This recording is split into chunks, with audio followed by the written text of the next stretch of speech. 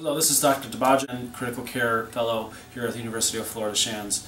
We'll be talking very briefly about pulmonary edema on patients, and as we discussed previously, those types of patients typically have a B profile.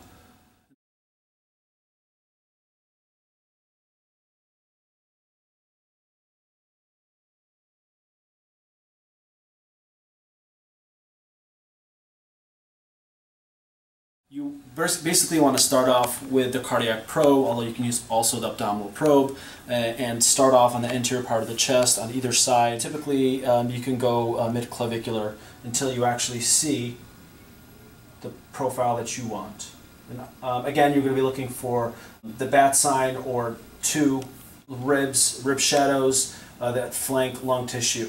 You're going to identify the pleura itself with a hyperechoic line, and then typically with pulmonary congestion, ARDS, any kind of process that's going to fill or flood the alveoli, you're going to see B lines. And B lines typically extend from the top of the screen all the way to the bottom.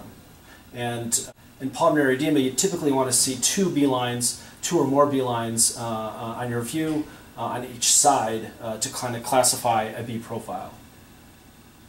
You can also look for pulmonary edema in other parts of the chest. Typically this is done by kind of going more lateral to your initial placement over the anterior chest. So moving down and looking at other segments of the chest. After you're done with one side, you move on to the next side.